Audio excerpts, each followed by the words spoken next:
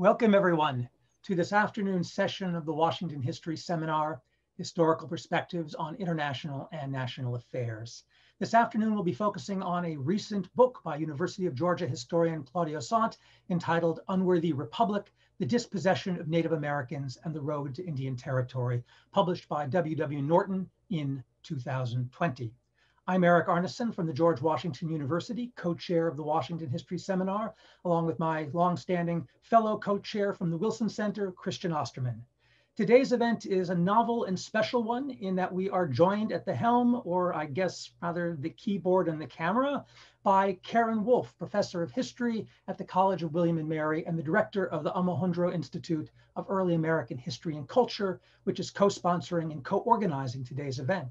The Omohundro Institute supports scholars and scholarship focused on the expansive field of early American history. It publishes the Distinguished William and Mary Quarterly. It sponsors fellowships and a range of scholarly events, which, like this seminar, currently take place in the online realm. And as for the Washington History Seminar, it is a collaborative venture of the Woodrow Wilson Center's History and Public Policy Program and the American Historical Association's National History Center.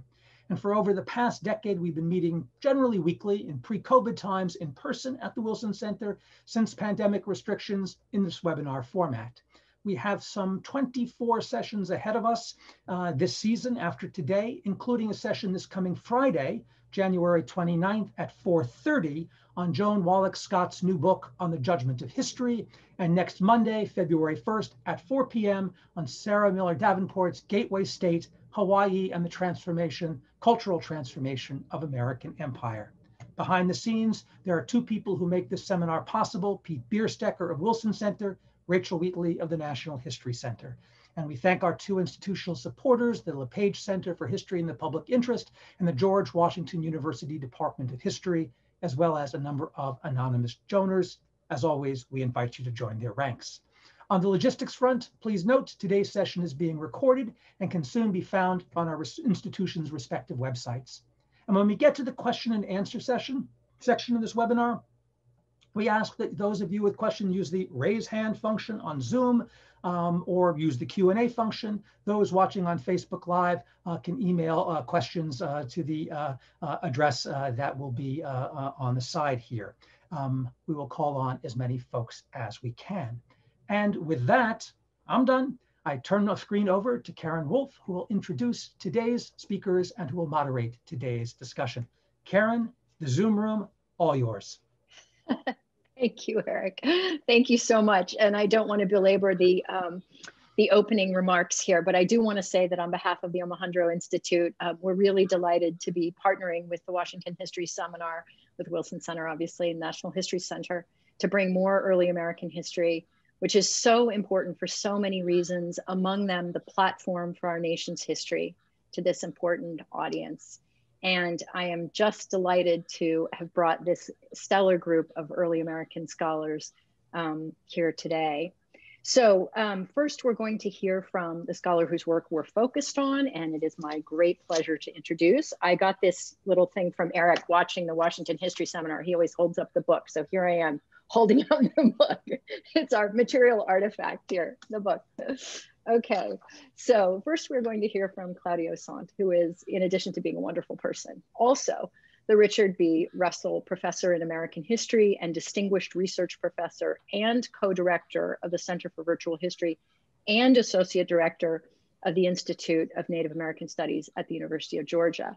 Claudio is the author of West of the Revolution, An Uncommon History of 1776. He is the author of Black, White, and Indian, Race and the Unmaking of an American Family, and A New Order of Things, Property, Power, and the Transformation of the Creek Indians.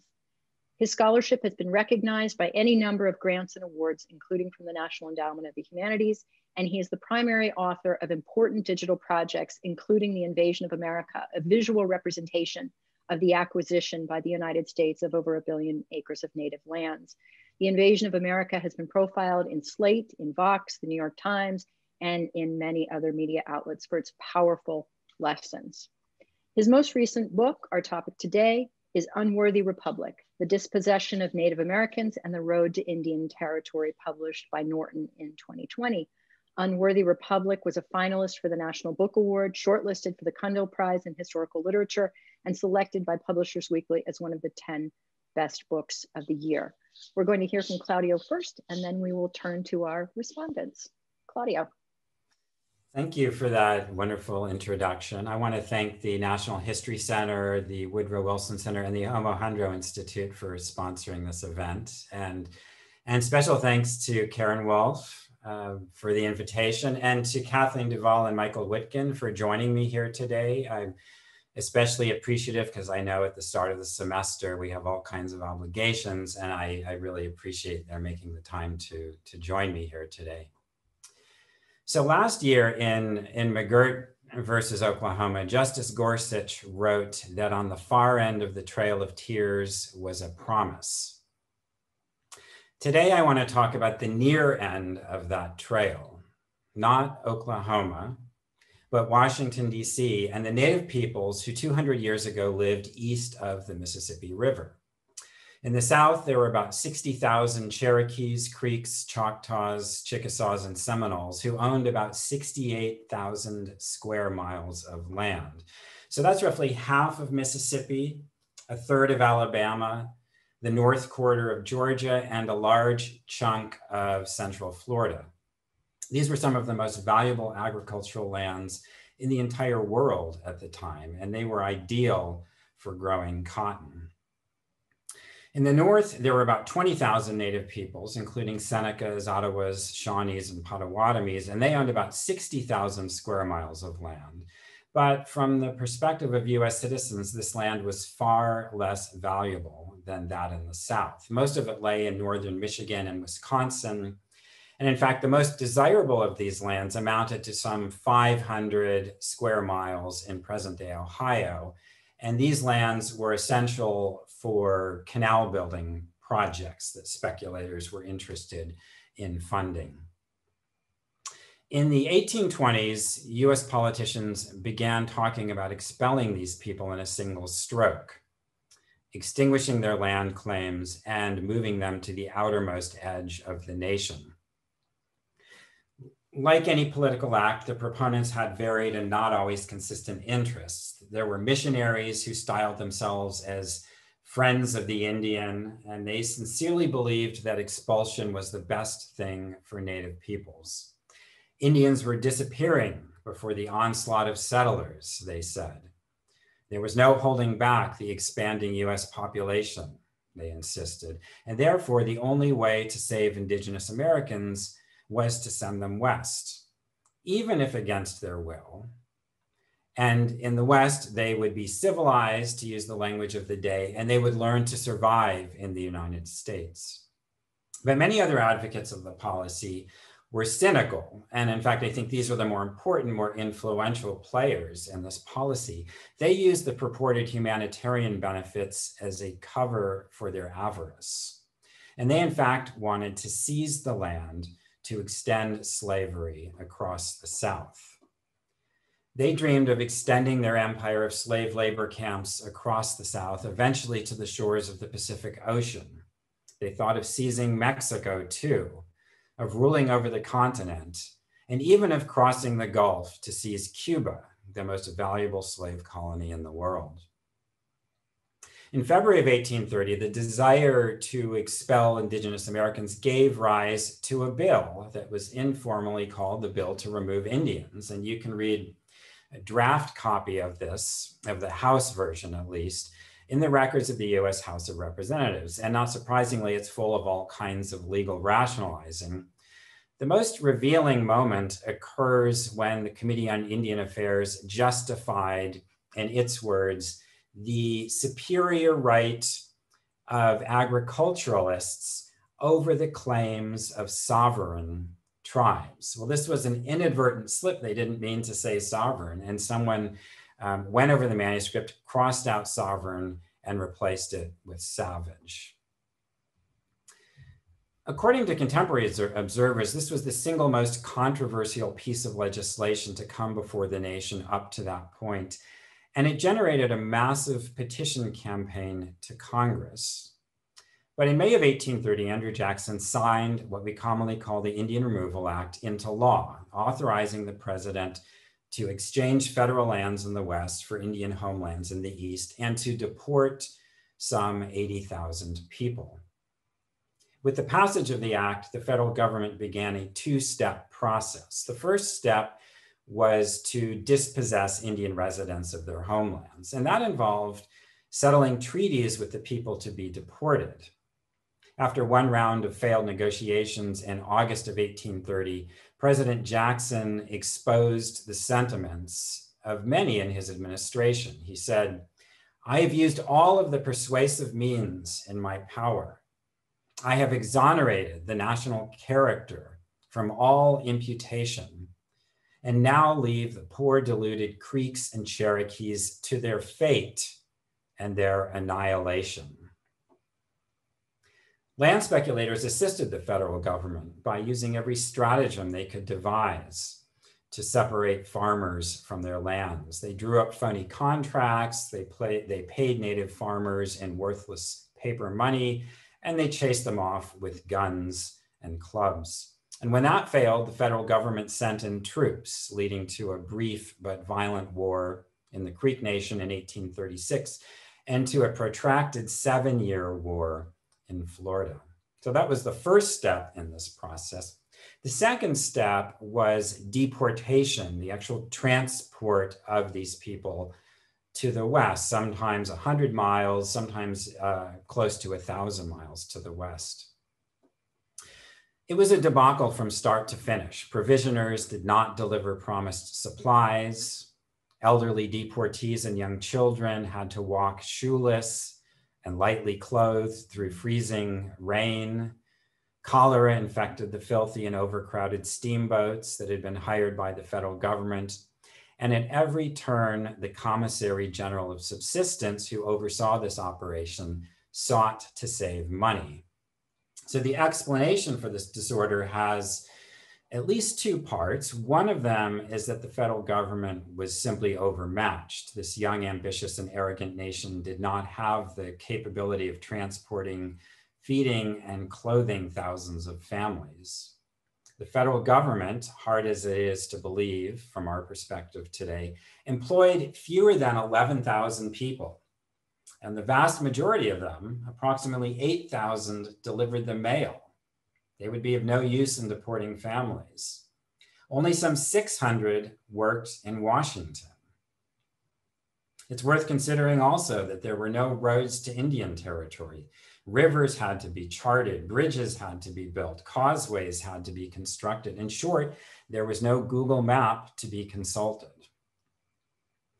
The second reason this was such a debacle, and this is the more important reason in my view, is that the operation was shot through with a disregard and scorn for the people being transported. It didn't really matter to most US citizens what happened to the deportees. From their perspective, indigenous peoples were going far away. Few people asked questions. And as for the administrators, the government clerks, tireless clerks working in the War Department, they were largely unmoved by the human experiment they were presiding over. The paperwork was seemingly endless, but they impassively kept things moving, responding to queries from the field, filing letters, keeping accounts up to date. They took satisfaction in ensuring that all correspondence was received and filed with a tripartite fold. They ordered that all letters should be addressed and titled uniformly, and they verified that accounts were accurate to the fraction of a penny. But through all of this, they never commented on the human costs to this vast experiment that they were overseeing.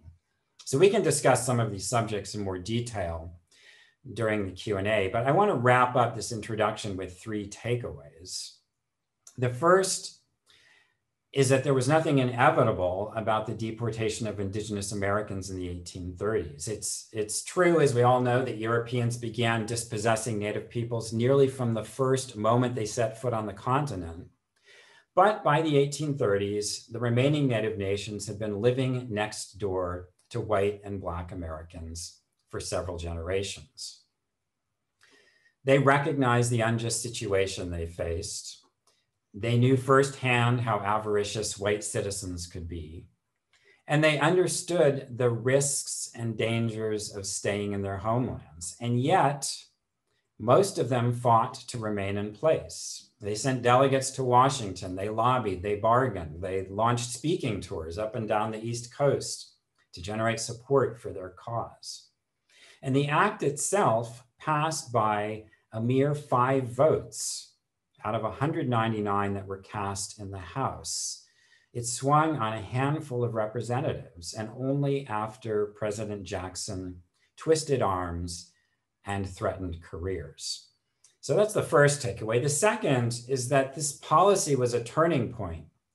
It was a turning point for indigenous peoples and for the United States. Native Americans said so. They were leaving their homelands.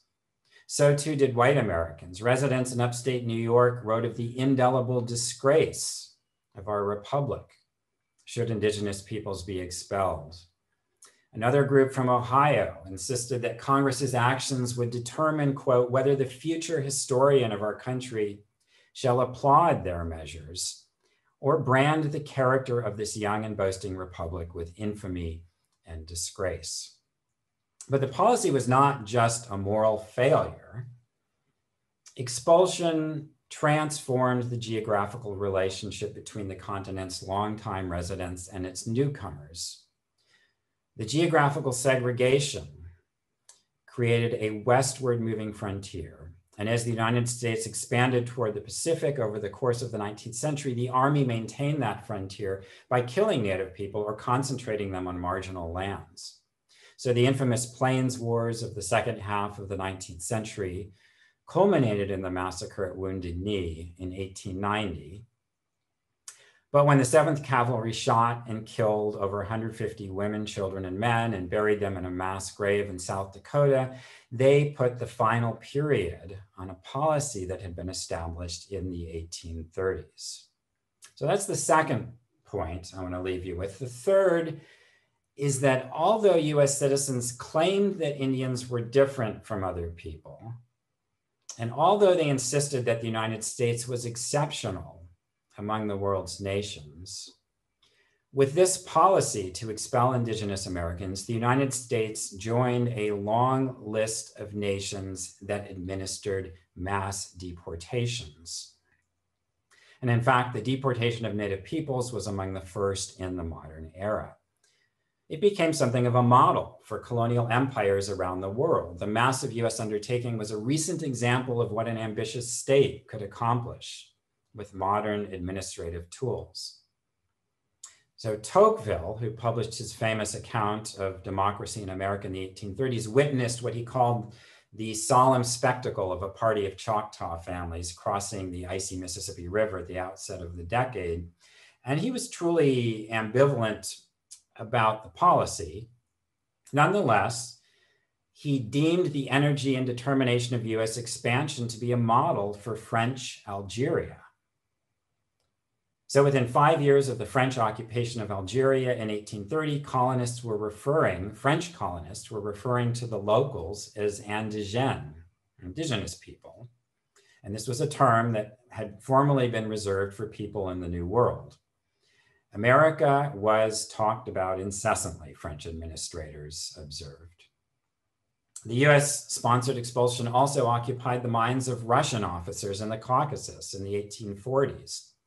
These Circassians are just like your American Indians, the regional governor reportedly told one American visitor shortly before Russia deported 500,000 people. And toward the end of the century, German imperialists in Southwest Africa looked to the United States for an example of how to expel local residents in the name of progress. This was a goal that was widely shared by European administrators who coveted the African continent's vast resources.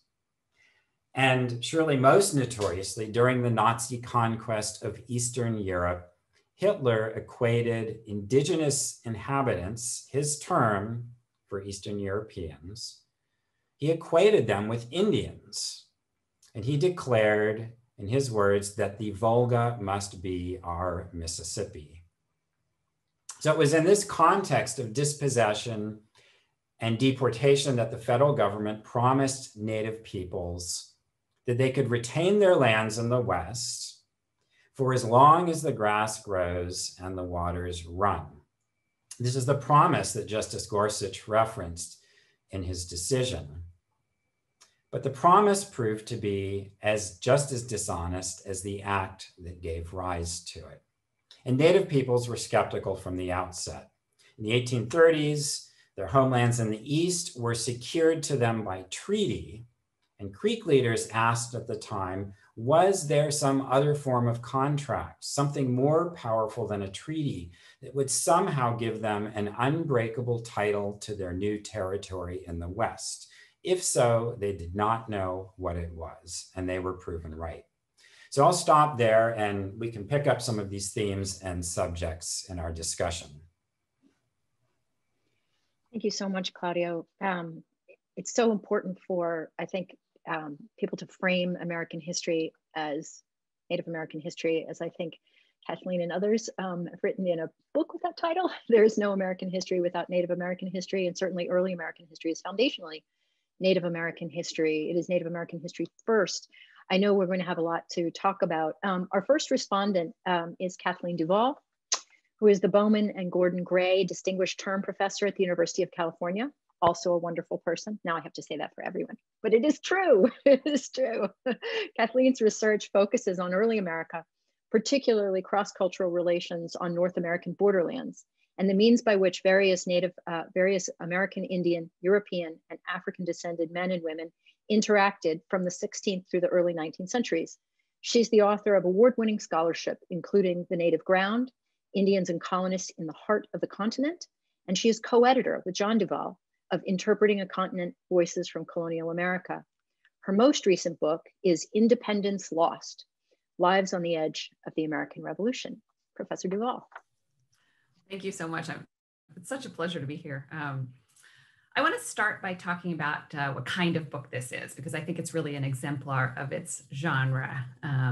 Norton is a big publisher of this kind of book. It's a book written by a respected academic historian that synthesizes current scholarship. And by synthesizes, I do not mean sums up. I mean, gives a new and coherent understanding to a really vibrant conversation that's been going on over the past decade or so in monographs and articles, and brings that to a new level to give new answers to some of these questions that have been discussed in more academic places.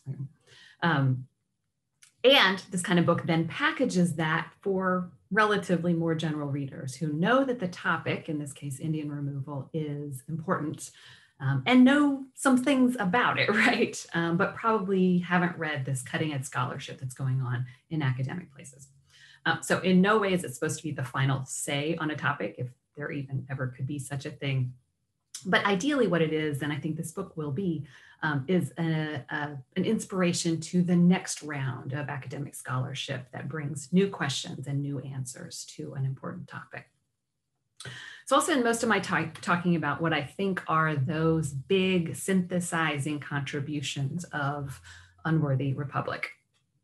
To me, Claudio's biggest contribution here is showing that early 19th century Indian removal was both, you got a sense of this as he spoke, both unlike what had come before, unprecedented, a turning point, and yet entirely embedded in history. In so doing, he corrects two big assumptions that are made in both the older historiography and in popular perceptions of Indian removal. One, that it was isolated, that it's this kind of anomaly of American history that comes out of nowhere. And two, the sort of opposite of that, that it's inevitable, that in 1492, with the arrival of the first Europeans, Indian removal will happen and will take this form. Instead, Unworthy Republic shows how an idea, just one possibility out of countless ways that relations on the North American continent could have gone, how that became a gruesome and unjust reality that stands out as one of the nation's greatest sins, and that shaped injustices in the 20th century and today. Claudio manages this kind of tricky balance of showing mass deportation of Native people as not an isolated aberration, but also as not inevitable.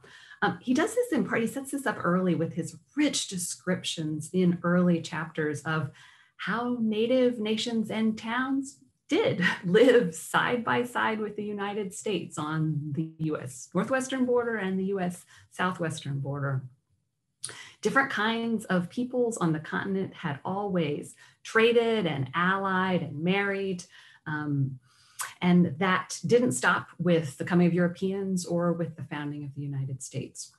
Claudio, in one of my favorite of many amazing quotations in this book, quotes a US Indian agent admitting Choctaws were pretty good neighbors.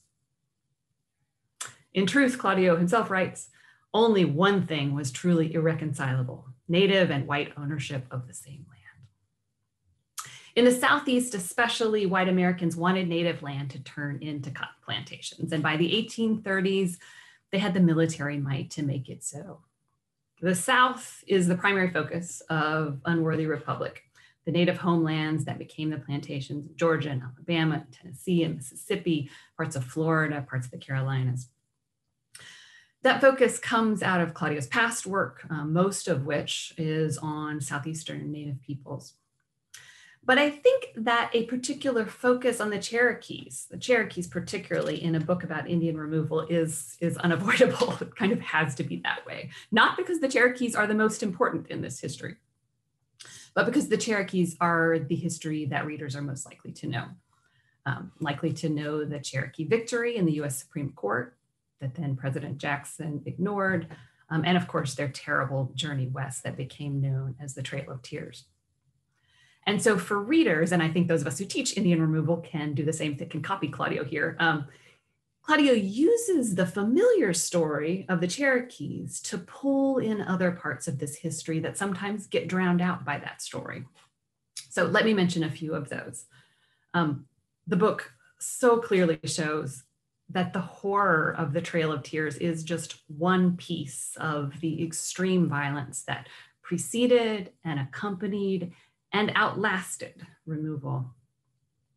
As Claudio puts it, across the South in the second half of the 1830s, US soldiers, state militia, and white vigilantes felt justified in killing indigenous Americans. Death didn't just happen on the trail. Another component that he highlights that can get drowned out by Cherokee removal is that of deportations beyond the Southeast. Claudio covers in brief many of these: Senecas and Delawares, Shawnees, Ottawas, and on and on and on. If you've never seen the map of Indian territory after removal, or frankly, a map of reservation lands in Oklahoma today, it is worth taking a moment to do that and just look at the peoples who got put side by side. Remember your American history. What are the Senecas doing next to the Quapaws? It really brings home this smooshing together of people in this new place for most of them. There are other books that go deeper into other dispossessions and deportations in this era, and later I'll put some of these into the chat if people are interested, including John Bow's 2016 Land Too Good for Indians, Northern Indian Removal. Claudio's book will pairs well with that. It will pair well with my co-panelist, Michael Widkin's forthcoming book from UNC Press, and other forthcoming work that historians Elena Roberts and Nakia Parker are doing on Chickasaw and Choctaw slaveholding.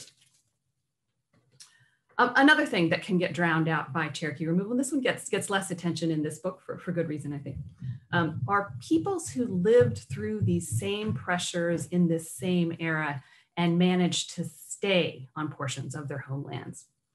The history of people who stayed is crucial for understanding this era and everything that's come since. And for that, readers, I would suggest readers go to Michael's forthcoming book. My colleague, Melinda Maynor Lowry on the Lumbees is a great example of that. Gene O'Brien on Native New England. And if I could pitch forthcoming work by a couple of my students, Brooke Bauer on the Catawbas and Elizabeth Ellis on Petite Nations in the lower Mississippi Valley. To return to the point about what we get from Claudio's focus on the Southeast and the Cherokees particularly, one of the things that lets him highlight is Cherokee language. if you look at the Cherokee Phoenix, which is the newspaper that the Cherokee Nation began publishing in this era, if you don't read Cherokee, and nobody's told you, you would think that the Cherokee columns and the English columns are translation. It's a dual language publication, and you would think those might just be translations of each other. But as Claudio tells us, they are absolutely not. So to just give one quick example, he has several. One of these columns in the English language version in the Cherokee Phoenix praised the civilized life, right, with that kind of loaded word of civilization. The Cherokee language one instead praised in Cherokee what might better be translated as learning, knowledge of the written word, a little more neutral. Language is one of the areas that I see next rounds of scholarship really taking to an even deeper level of analysis as more historians learn native languages and work with native linguists. If you want more on the Phoenix, particularly Constance Owl, who did her MA at Western Carolina University, really digs into the Cherokee within this newspaper. Another way that Unworthy Republic shows Indian removal as both unique and embedded in history is in its many comparisons to the contemporaneous enslavement of people of African descent. Claudio digs into the financing of and profits from the intertwined evils of native dispossession and plantation slavery. And he points out models for deportation in the Atlantic slave trade and also in the domestic slave trade that was after the ending of the Atlantic slave trade, forcibly moved enslaved people from state to state within the United States. And one of the discussions I found most enlightening in the book is how it conveys real debates within the US population about Indian removal. These debates are happening at the same time that the abolition movement is on the rise and plantation slavery is on the rise. At exactly the same time people are debating Indian removal. Some northern newspapers accused Georgia of sedition. Native activists persuaded some missionaries to oppose removal in the same ways that white abolitionists' beliefs were shaped by Black abolitionists.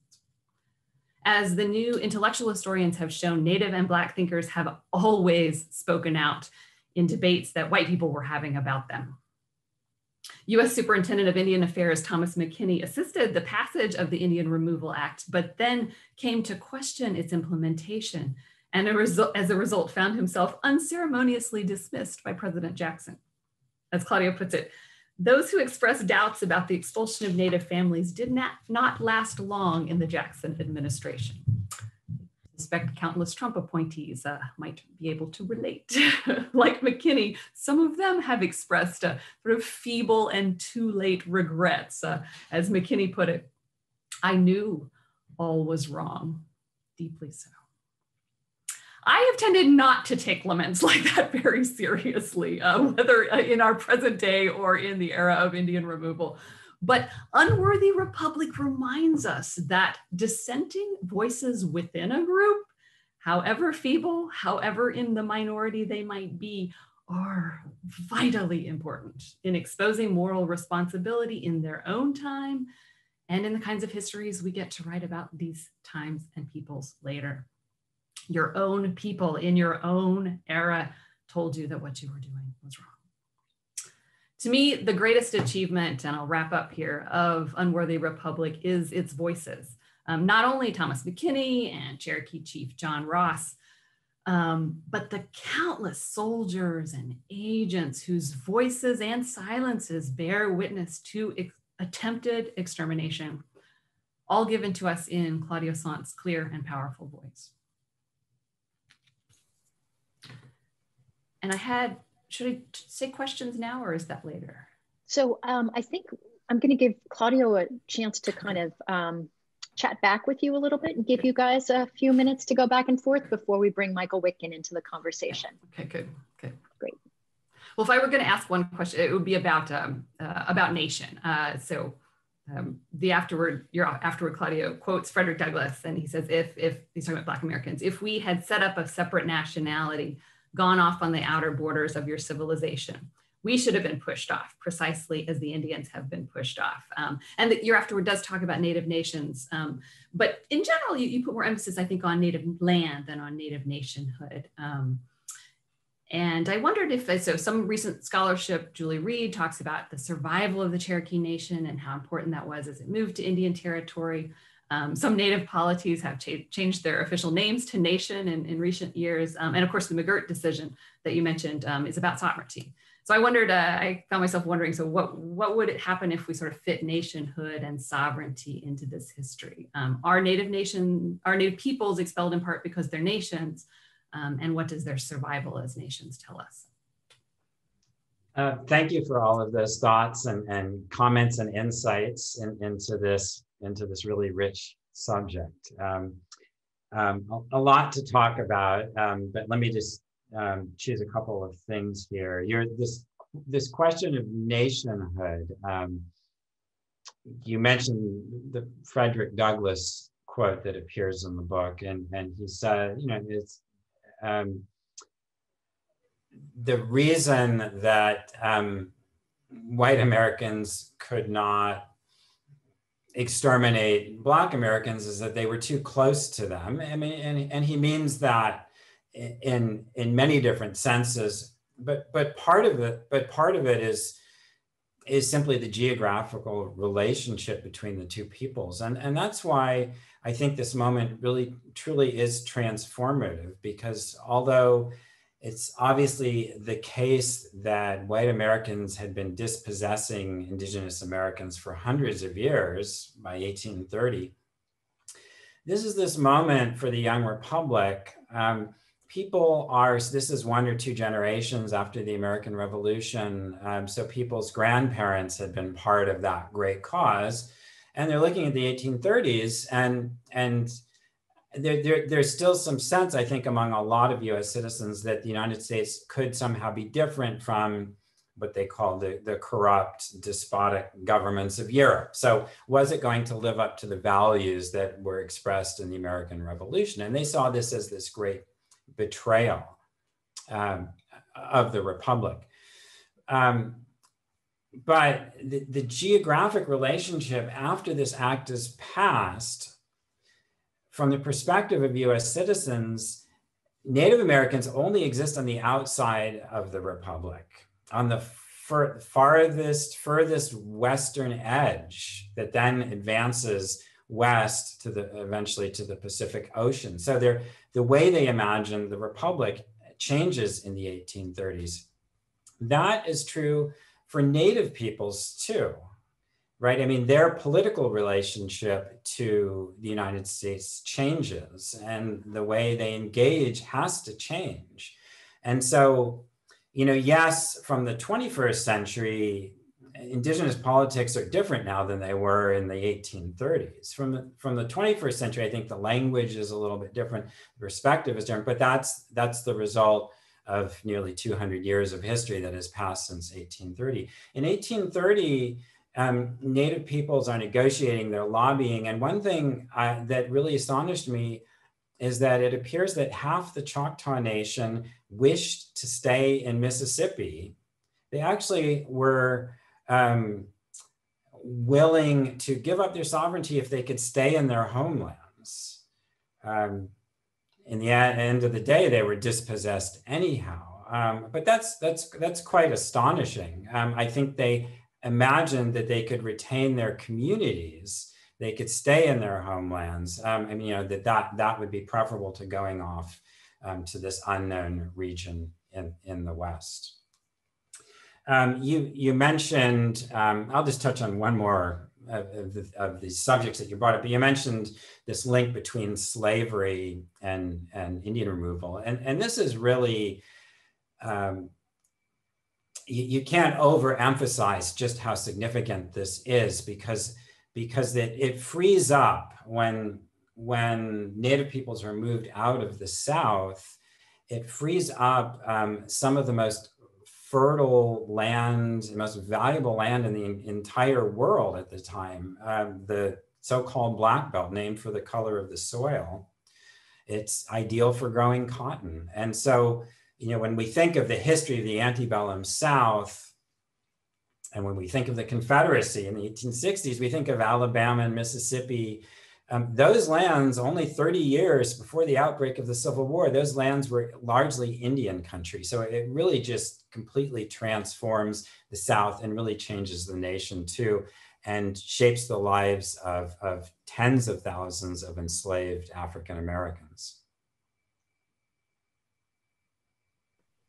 Thank you both so much. I want to bring in to this conversation for an additional response, and then perhaps all come together here, the wonderful Michael Witkin. Michael is professor of history and American culture at the University of Michigan and a past director twice of the university's program in Native American Studies. Michael is a member of the Red Cliff Band of Lake Superior, Ojibwe. His work explores the juxtaposition of Native and European experiences and responses to the process of mutual discovery that created the New World in North America, with a particular focus on the Great Lakes and the Great Plains. His current research examines the intersection of race, national identity, and state-making in the Old Northwest of the early Republic. And his prize-winning scholarship includes his books, An Infinity of Nations, How the Native New World Shaped Early North America, and the forthcoming Seeing Red, Indigenous Land, Black Lives, and the Political Economy of Plunder in North America. Michael. Thank you. Thanks for the opportunity to be here and to have this conversation. I'm really looking forward to it. You know, this extraordinary book, Unworthy Republic, is really resonating because I've just completed a project myself that's looking at this and looking at these questions. And I think one of the things that Claudio does that really resonated with me is both the idea that his first big takeaway, that nothing is inevitable, that removal wasn't inevitable. And paired with that is the way that he's able to show readers how very much what to do with native peoples and what to do in terms of the issue of removal is a national conversation.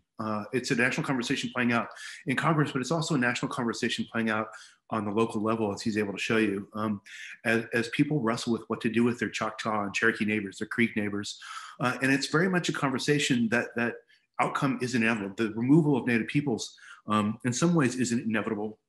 Although one of the things that I want to hear Claudio talk about is, for me, it seems like one of the things that seems to be an inevitable part of the discourse that Americans are thinking about, borrowing from Michel Trouillot, you know, unthinkable history. I don't think Americans could imagine an indigenous homeland as being something that had a right to exist alongside the United States. And so one of the big questions people are wrestling with that Claudio captures is, what do we do with these native populations that are within sovereign states? And I think some part of that has to do with the value of the Black Belt in that relationship to the sort of political economy of the United States. You know, Tocqueville, as Claudio mentioned, is traveling through the US at this time period. In addition to seeing the Choctaw and the Mississippi, he makes his way up to Saginaw, Michigan. He makes his way to Detroit. And he says he wants to go to Detroit because he wants to go to the West where the Indians are and see them before they vanish. And then he kind of goes overland on a trip to Saginaw.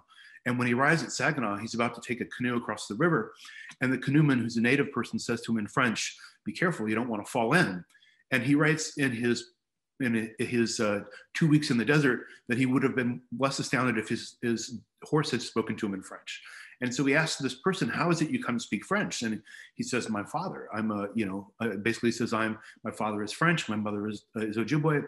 And he's astonished. And he's partly astonished because he not only imagines native peoples as disappearing, but that they're sort of unchanging. And here is this example of native people who have learned to live with outsiders for centuries and have incorporated them into their own communities. So native people are very much part of communities where settlers embed themselves. And this is the conversation that we're having. One of the things I'm curious about for Claudio, I think for me, it seems as if one of the things you're able to demonstrate is that the value of the Black Belt was simply too much to leave it in Indian hands. And also the way that you create value and wealth in the South is through expanding your slave property. And so these two things become linked: expelling Indians, increasing your slave property. And it's really phenomenal because the spaces that Claudio mentioned, like Ohio, also have a lot of removal, but places like Michigan do not. In fact, in 1836, the federal government conducts a big treaty with the Anishinaabe peoples in Michigan, and they ask them to accept removal. And the people, the Odawa who signed the treaty, say, "No, we're good. We're going to stay." And they negotiate a provision where they can stay on their homelands. And they also negotiate a provision where they can continue to hunt and fish on any land where they've extinguished title, but it hasn't been settled by private property and turned into private property. And one of the reasons this happens is because those Indians who remain behind in Michigan receive annuities. That's cash payments on an annual basis in compensation for the money that they've, or the land that they just ceded. And most of that, any given annuity, up to 95% of it is claimed by fur traders and other colonial officials as recovery of debt from the fur trade. And so leaving Indians in place becomes a source of ongoing money in the North in a way that doesn't sort of happen in the Southeast, where it seems the value of Indian land just surpasses any value that you could get from having this kind of ongoing financial relationship. And one of the questions I have for Claudio is thinking through this. Another question here, back to the inevitability, is that Native peoples are not only embedded or in this larger settler world that they're living in, but they're also often intermarried. So lots of mixed race people in, say, Michigan, Wisconsin territories, when they do these big treaties, they get annuity that's given to them. Their indigeneity is recognized. They get a portion of the treaty. They're not given reservations. They're explicitly told you can't have a land reservation, but we'll give you compensation for that. And so these people also become sort of implicated in the process of extinguishing title of their indigenous relatives because they're making money off it themselves. Now, it's interesting to me that they position themselves by claiming to be half-breed citizens of the United States and the half-breed Ojibwe citizens. And so I'd like to hear Claudio talk about the role of mixed race people like the Ross family, who end up being, super implicated in the decision to relocate west. But it's interesting to me, I'd like to hear you talk about how mixed race people in the South end up being adjudicated treaties along with their indigenous relatives. They're not separated out. And does that have an impact both in terms of their ability to not negotiate a chance to stay? In other words, they can't claim citizenship because they are citizens of an indigenous nation. And how come they don't get separate? How come they don't get treated with separately? How come they're not separated out? I'm super curious to hear how that works out, because it seems to me like as you get into the Rosses and their role inevitably in signing treaties that lead to Cherokee removal, you do have a couple of points where you're pointing out that they're being distinguished from being mixed race. But the other thing, I think, linking back to that question, wanting to hear Claudio talk more about that, is I think the other thing that he really shows you is that what you see here, not only is it not inevitable, but one of the things that the Unworthy Republic shows you is a world being remade. That this particular moment, removal, this gets to Claudio's other big point, which this is a turning point in history. And I think one of the things the book shows brilliantly is that this is a moment where the world is being remade. And I think he has a point on page 246 where he says, the world created by the expulsion of Native peoples seemed to be on the verge of exploding in an apocalypse of violence. And it's a kind of, that chapter is this moment in 1836, and it captures this moment of a world in flux and being remade. You've got Creek Indians trying to get to Florida to fight with the Seminoles. You've got the Choctaw who said they would stay behind and accept their fate as citizens of a nation, catching the Americans off guard because they didn't expect them to want to do that. They thought they would want to make the gamble the John Ross and the Cherokees did, that in order to preserve their nation, they would accept removal, or at least some portion of those Cherokee accepted that. So I thought that was a fascinating point, and I'd like to hear more about that. We do have a difference in the sense too, that in Wisconsin and Michigan, there just isn't the pressure for that land. In 1837, when they make the St. Peter's Treaty, if you're living in northern Wisconsin, you're not really going to be farming. You would maybe be involved in timber and timber extraction, but it doesn't necessarily require you to sort of dispossess Indians, at least fully, especially when you count on the fact that by leaving them in place, you get annuities that you can then keep claiming huge portions of. So it's interesting in the sense that they made the decision within the states and the federal government in places like Michigan and Wisconsin to allow Native peoples to remain behind. And that's a really specific kind of decision. Whereas I think the world that's being created that Claudio shows you here in the Southeast, they consciously make the decision not to. That when they give a provision for people to stay behind, like the Choctaw, and the Choctaw take them up on that, they then commit acts of violence to remove them because they say on the ground in Mississippi, we don't really want you to take advantage of this provision. So I'd like to hear Claudio, talk about how much some of these different factors, mixed race members of these communities, what role do they have in either trying to block the removal or facilitating the removal? Does the mixed race status allow them to claim citizenship in the US? It wasn't really clear entirely if that's the case, or if they even assert that kind of role. Because they are doing this in places like Michigan and Wisconsin, but they don't seem to me, from your book, to be making that claim. Instead, it seemed to be kind of staking their claim to citizenship or belonging within their indigenous nation, and that leads to their removal. So with that, I will stop speaking and let Claudio respond, and maybe we can have a larger discussion. Yeah, thank you, Michael. Again, thank you for those thoughts and comments, and so much to think and talk about. So again, I'll just try to take a couple of the issues that you raised and address them. This question of mixed peoples, one of the things, and you got at this in your comments, one of the things that's striking really is just the diversity of Native peoples in 1830. And there are people whose first language is their indigenous language. There are other folks who are Native whose first language is English. John Ross is one of them. And in fact, he has a better command of English than his antagonist, Andrew Jackson. And you find people who are subsistence farmers. There are folks in the North, as you know, who are trappers and hunters. There are Native peoples who own cotton plantations and own slaves. So there's this tremendous diversity. So that diversity gets flattened in the national debate about the deportation of indigenous Americans. Because by the 1830s, the vast majority of US citizens lived between Philadelphia and Boston. And most of them hadn't really seen a Native person. So, they had a lot of stereotypes, and they were fed stereotypes. There was really a very cynical PR campaign launched by the Jackson administration to tell white Americans that Native peoples were basically savages, that they didn't know how to farm, and they weren't Christian. Some of them weren't, but some of them were, that they were all drunkards, and so on and so on. The flip side, as you say, is that you have these people, Native peoples, who are well-versed in US politics. They're familiar with Washington. If you visit Washington in 1830, you are going to see inevitably delegations from indigenous nations, as visitors commented on. They had, each delegation had its favorite place to have coffee in the afternoon, one of them noted. So, they're familiar with the halls of Congress. They know English. They know the way politics work in the United States. They're familiar with the economy.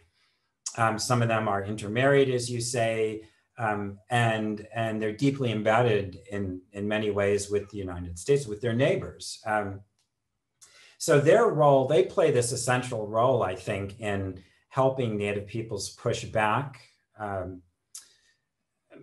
John Ross, the principal chief of the Cherokee Nation, at one point, one of his fellow citizens says in a letter that John Ross is waging intellectual warfare. Right? He's not picking up a tomahawk as a stereotypical savage is supposed to do. Instead, he's filing lawsuits that go to the Supreme Court. So it comes to the surprise of many U.S. citizens that there are Native peoples who are this savvy. There are some, however, as you suggest, who take advantage of their position.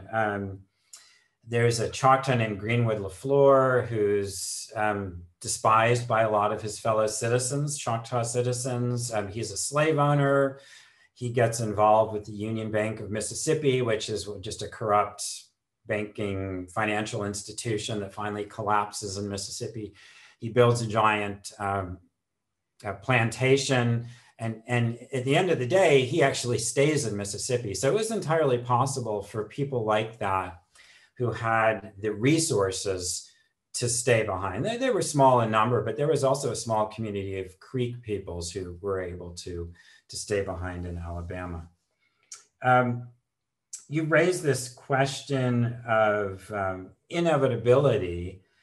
So this has two parts to it. There's the economic question, and yes, the forces that, the amount of money that is involved and at stake is just tremendous. So one of the things that surprised me in digging into this story is that that bankers in Wall Street in Boston were funneling millions of dollars down into the South to speculate in Indian lands.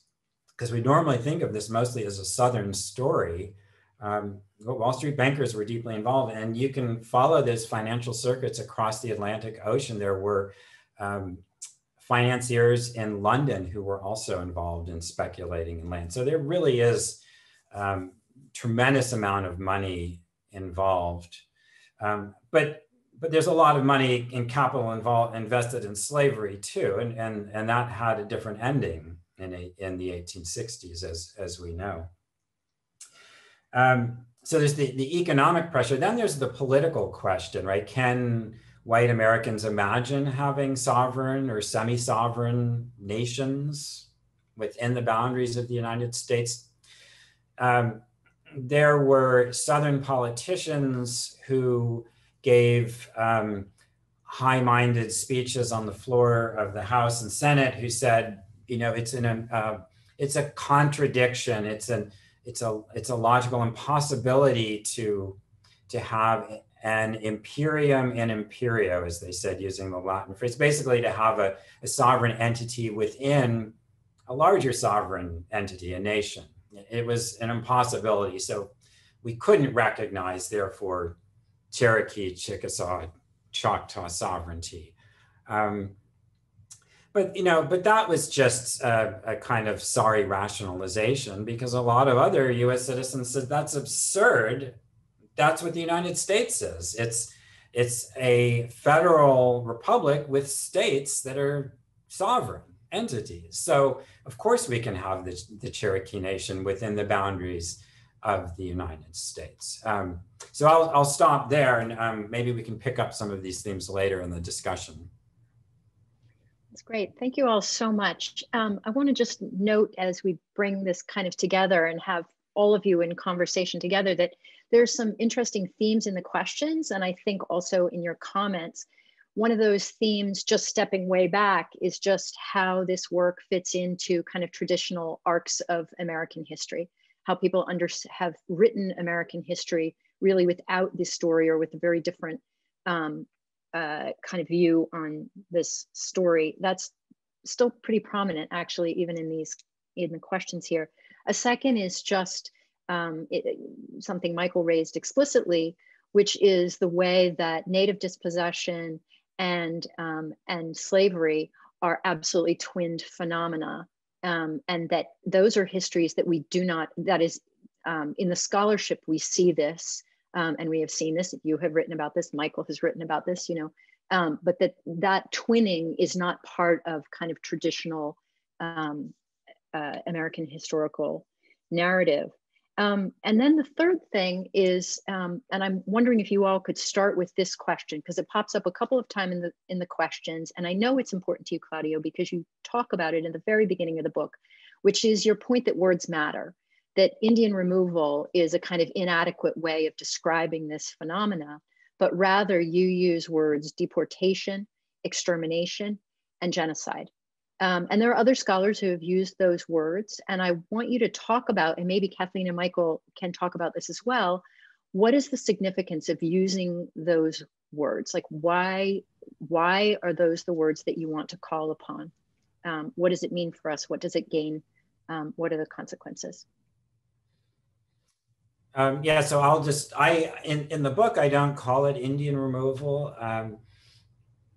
That was a term that was coined by proponents of the policy in the 1820s, and the opponents recognized immediately, as one of them said, that this was a soft term. It doesn't capture the violence and the coercion that lay behind it. And incidentally, we have a similar euphemism today because the federal government has a policy of what it calls expedited removal. And that is when federal officers arrest undocumented immigrants, and rather than give them a hearing before a judge, they take them across the border, another euphemism.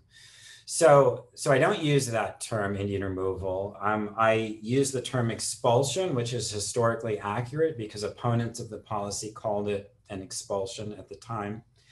I also call it at times a deportation. There were some foreign observers who used that term in the 1830s.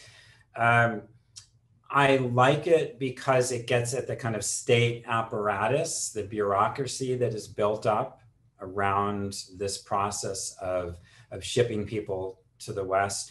And then the third term I use is extermination, also historically accurate. There were high-ranking military officers who wrote back and forth to each other and said that the Secretary of War goes for extermination, at least in the case of the Seminoles. Kathleen and Michael, I wonder if you wanted to weigh in on these word choices. These are ones that are not, Claudio's kind of thinking about this is not utterly unique to him. Jeff Osler and other scholars have been weighing the use of these terms.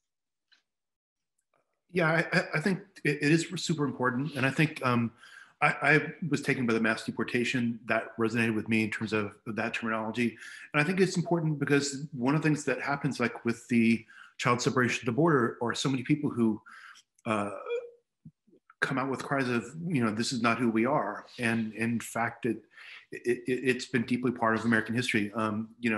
Susan Sleeper's book on Ohio country reveals that the American campaign in the Ohio, George Washington asked General Hamar to separate the women and children from the Miami villages and take them hostage as a way to sort of force the Miami to concede. So I think those things are really important. I also think some of those powerful moments of the book are when they're raising local militias to exterminate who are intending to exterminate the Creeks and the Seminole as they're sort of going to war. I mean, those are really powerful moments when you realize that there's a buy-in on the national level, and you don't, you see that there's a complicity. I think that's important.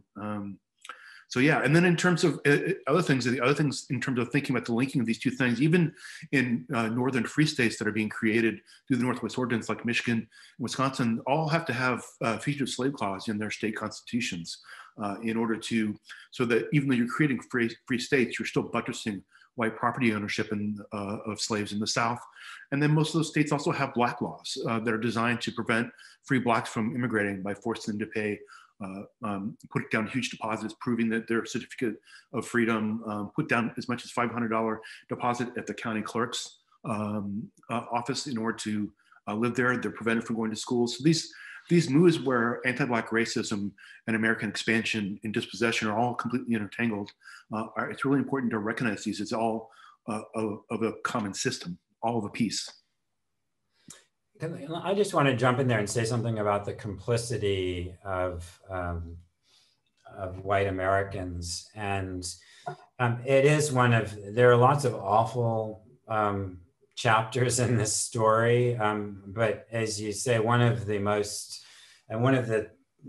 most memorable and really terrible parts of it is when there were starving Creek refugees who were trying to find some sanctuary. So these are folks who lived in present-day Alabama.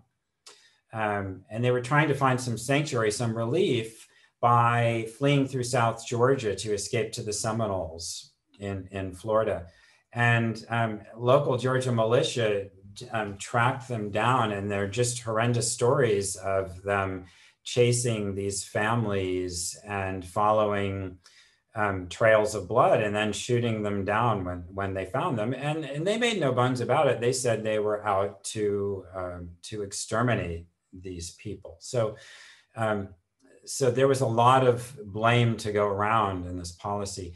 And in the North, there was a really organized campaign against Indian removal. And white Southerners said, well, this is just hypocrisy because you in the North, you exterminated Native peoples 100, 200 years ago, and now you turn to us and you're so self-righteous about it, telling us what to do.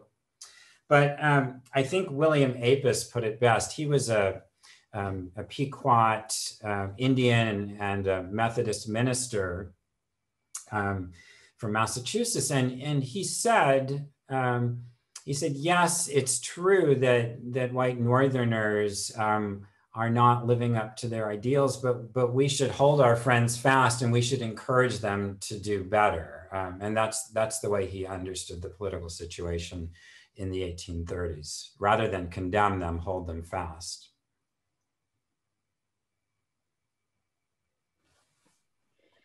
Okay, we've got lots of wonderful questions here in the Q&A and also some hands raised. I'm gonna go to hand raised here. The first one that I saw up, if you wanna unmute yourself, Carla Strand. Yeah, go ahead. You'll need to unmute though.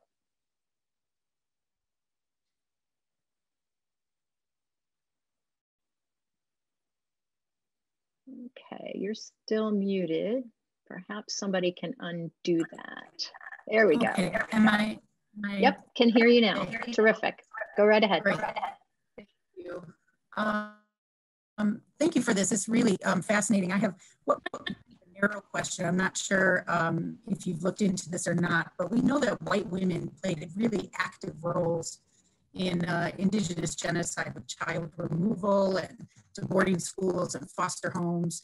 And I wonder if you know of white women's active participation in the mass deportations and the geographical that you were talking about in the book. Yes, I think you were dropping in and out, cutting in and out, but I think I got the gist of the question, which was about the role of white women in this larger story. In fact, this debate over deportation and expulsion led to the mobilization of white women in the North. And in fact, it led to the first mass petition campaign organized by women in the North. So you can see these signatures, many hundreds of signatures on these petitions that are now in the National Archives. This is especially interesting because women were not seen to have a role in the political sphere in the 1830s. So it's really astonishing to see them kind of mobilizing at this time. And equally, I think surprising is to see that there were petitions that were signed by both men and women, and that was really unprecedented in the 1830s. There's been some interesting work by Ty Miles, professor at Harvard, has written a fascinating article about this, and she has suggested that they were inspired actually by the political activism of Cherokee women specifically. So yeah, it's a really interesting subject. Great, thank you. There's a, Kathleen or Michael, did you want to weigh in on that at all? If you do, just jump right in. Okay. Okay, I'm going to go to another hand raised here because you've been very patient. Jill Norgren. Hi, can you hear me? Hi. Yes, we can. Go right ahead. Okay, so I think that Claudio addressed my first question about John Ross. I was interested in hearing more from him about the role of Wall Street and foreign financial investors in what happened in the Southwest. Yeah, so Wall Street, in the book, I follow the story of one particular character, this man named J.D. Beers, who was actually one of the leading financiers on Wall Street. And he was already involved in financing cotton, as many Northern financiers were at the time. And as soon as the Indian Removal Bill passed, he recognized that this was an extraordinary, really once in a century, as he and his friends often put it, opportunity to make money at the expense of Native peoples. And so he and his peers, all of the leading bankers, this is true in Boston and Philadelphia too, they immediately formed these joint stock companies. So they pulled their capital and then they sent agents down to Alabama and Mississippi, and they flooded the region with capital. They wanted to buy up Indian lands. And I don't want to go into too much detail here, but the terms of their treaties for the Creeks and Choctaws, by the terms of their treaties, they could take a plot of land in the South and they could hold it in fee simple. That is in the same way that people hold land today when they own it. And they could remain in those states as citizens.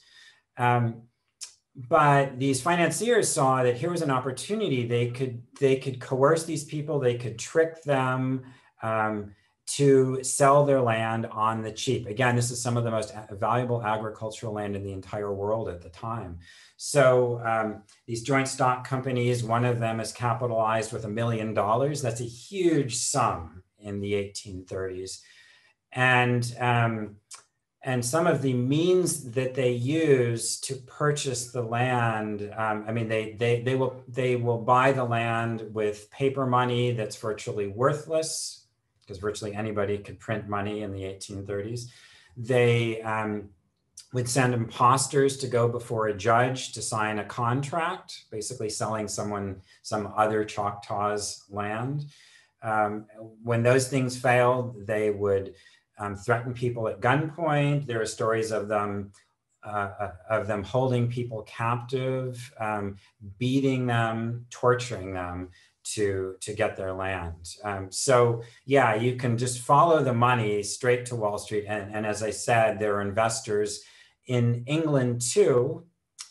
William Wordsworth's daughter ends up with some state bonds she had inherited from her aunt. These were state bonds that were issued to transform Indian lands, to convert Indian lands into slave plantations. So yeah, you can follow the capital all the way to Europe. That's a great opportunity to bring a question for all of you in here, I think, but I'm also going to just take a moment to remind everyone that indeed this is being recorded, and indeed you can find the wonderful Washington History Seminar Series on the site, and it's in the chat way at the top there. So yes, you can go back and listen to that. And I think as Professor Duval mentioned, we can certainly create a kind of resource list of some of the scholarship that's been mentioned here, and we'll find a way to get that out and available to folks. So a question for the three of you is about the history of capitalism and settler colonialism. So the history of capitalism is a kind of, has been a bit of a growth industry in the scholarship, and the history of settler colonialism and even the framing of settler colonialism is also relatively fresh. Some of the themes are longstanding, but these, thinking about history of capitalism and history of settler colonialism, slightly newish framing. I wonder if you can talk a little bit about what advantages there are or might be to bringing those approaches together, and particularly for folks who may not be particularly familiar with either of those two developments in the scholarship. What do those bring to the subject that we're talking about here, native dispossession? Thank you. Michael and Kathleen, do you want to jump in? I can jump in quickly. So I think it's an interesting contrast from the North. Settler colonialism is an idea that is an idea of colonialism that requires replacing or eliminating the native, and replacing the native with the settler population. So that the goal of settler colonialism is elimination of the native, as opposed to, say, think of colonial Great Britain and India, where you're going to go sort of have people in India work for you. So it's a different mechanism, and you can see this in action throughout the Southeast as Native people are in fact eliminated through treaty, through removal, forced removal. But ironically, in northern territories like Michigan, Wisconsin, the U.S. doesn't really function as a settler colonial power so much as it functions as a colonial power, because there is, Claudio mentioned the problem with paper money. Treaty annuities are paid in specie. And so, as I mentioned before, one of the things that's happening in Michigan and Wisconsin is that every time there's a treaty annuity payment, that's a lot of specie coming into Michigan or Wisconsin territory. Approximately 95% of it is claimed by various non-native peoples as recovery of debt.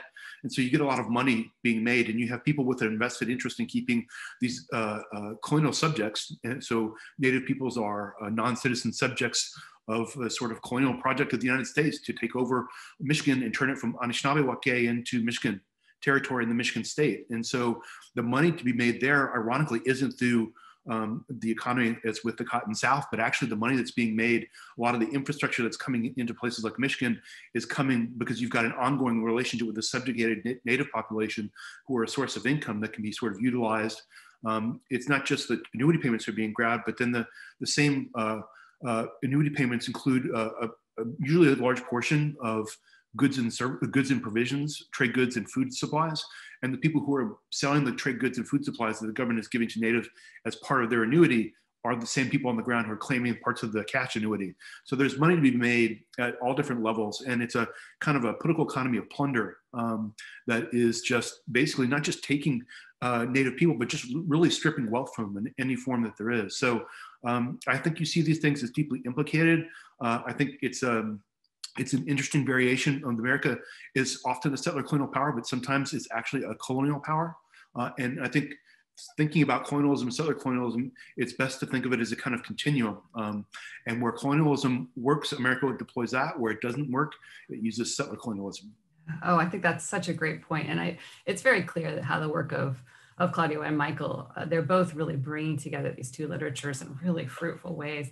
I will say one of the dangers, I think, with both settler colonialism historiography and history of capitalism historiography is, sorry if there's some giggling in the background, he's not laughing about the subject, is that they can take away our focus from people without power. They rightly focus on the ways that power is used against people. But I think the work of lots of people, including on this panel, are working against that at the same time and saying that we also can't understand these histories by only studying them top down.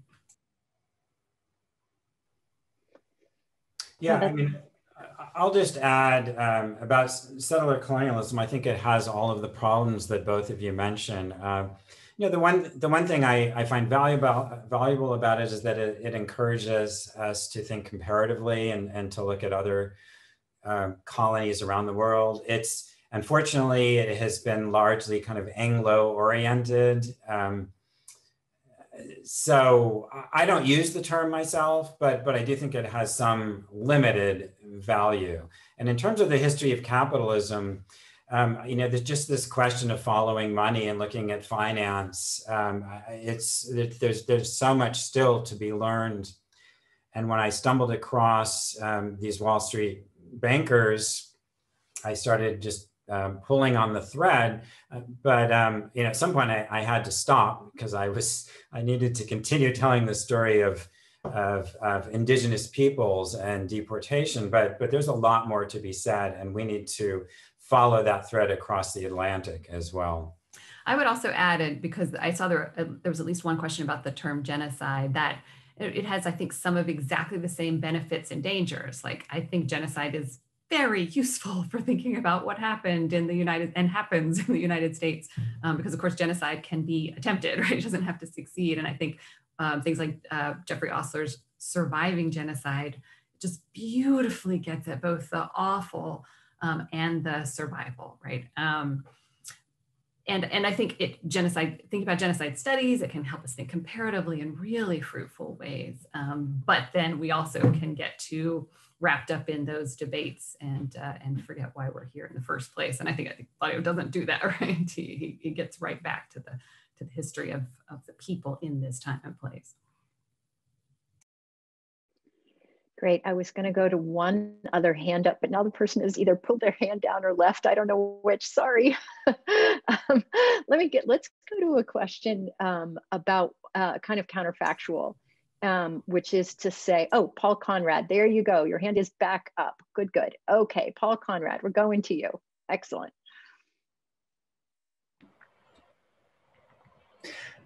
Can you hear me? Yes, we can. Okay, I lowered my hand because Kathleen Duval just in some ways addressed my question. I think I was just interested in pressing a little further.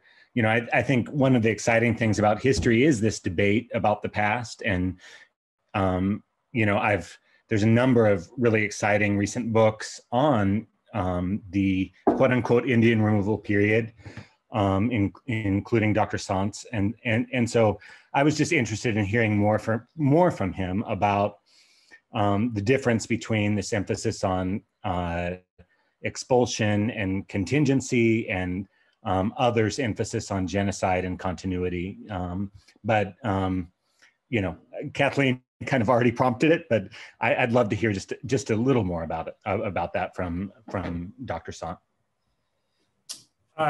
Yeah, and genocide, I find it I find it a really valuable term to help us again think comparatively, to encourage us to think comparatively, not about which crime was worse. You know, that to me doesn't seem to be a very fruitful debate to have, but to think about the historical connections between these deportations or genocides later in the 19th century in German Southwest Africa, or later in World War II, and to think about that historical connection with the deportation of indigenous Americans. And you know, I hint at that at the book, but I think there's more to be said.